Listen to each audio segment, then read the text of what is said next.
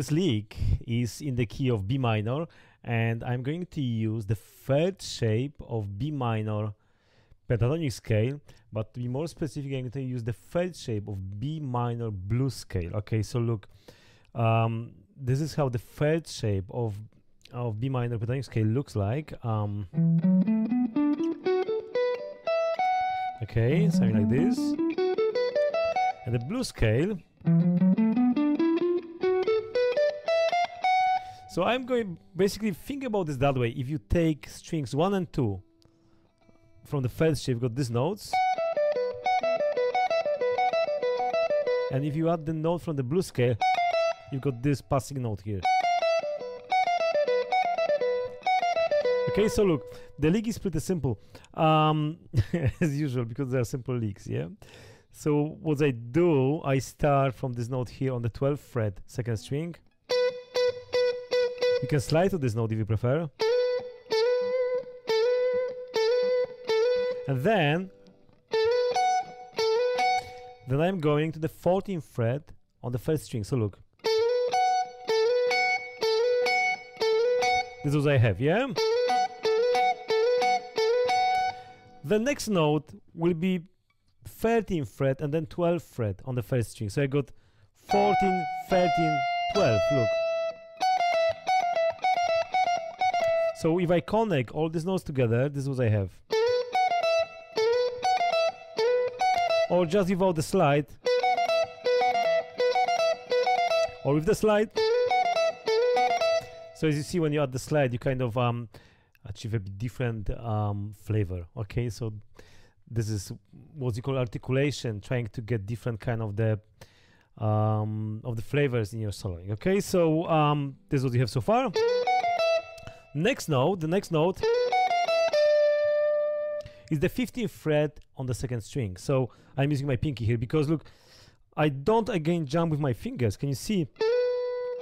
It's kind of each finger is assigned to one fret, and I stay with these fingers in these frets. I don't move my hand up and down. I try to really make this easier for myself. If I want, for instance, use this in a live situation, I'm trying to make this easier by sticking to fixed fingering. In this case, of course, because many times you would play the licks that are not possible to do like this.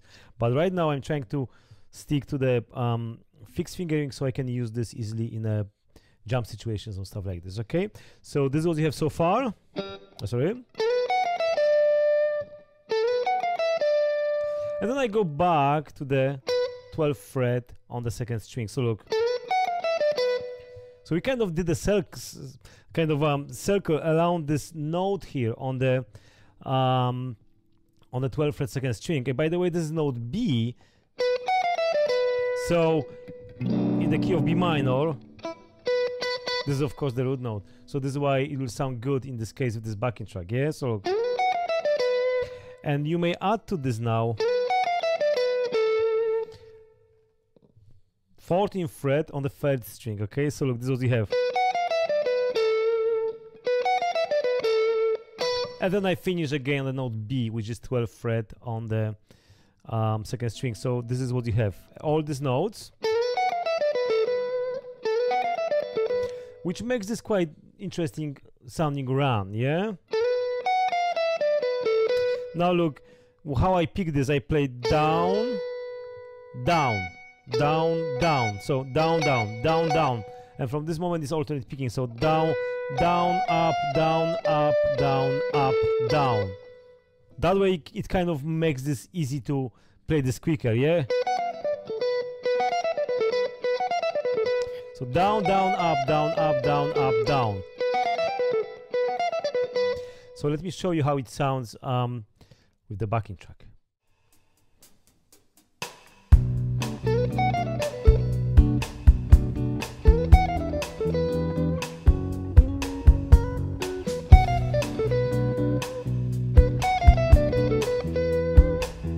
Okay, so as you see, the lick is quite versatile.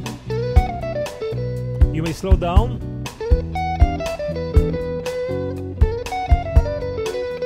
or play quicker without the slide now.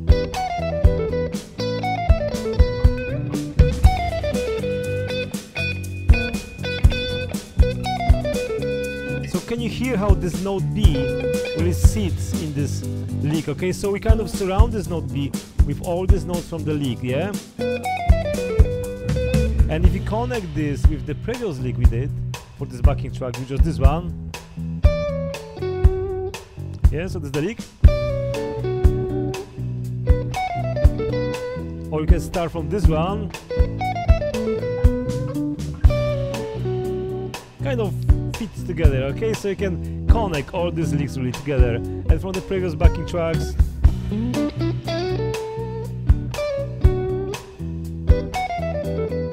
does it make sense? So try to use all these licks together and see how they sound, basically, yeah?